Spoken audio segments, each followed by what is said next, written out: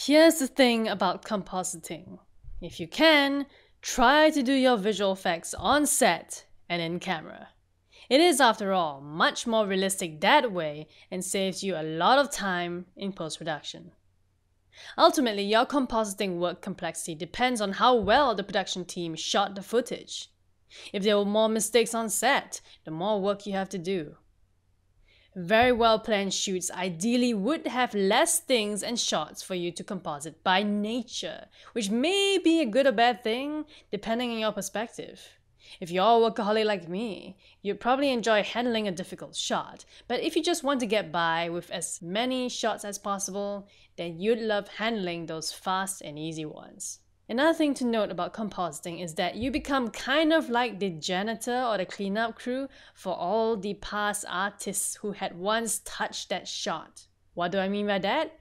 Well, it means that if they made a mess in the work file or had a lot of layers all over the place, you'd be the last person in the pipeline who would have to jump in and fix all that up before the final push or render. So I believe I did touch on some automated tools and ways to composite, but once again, these are not smart enough yet and still require manual adjustments by the artists. And like the great magicians of this earth, compositing really is all about deception of the eye and not getting your lies or magic caught by the savvy audiences of today. And that is the truth behind compositing.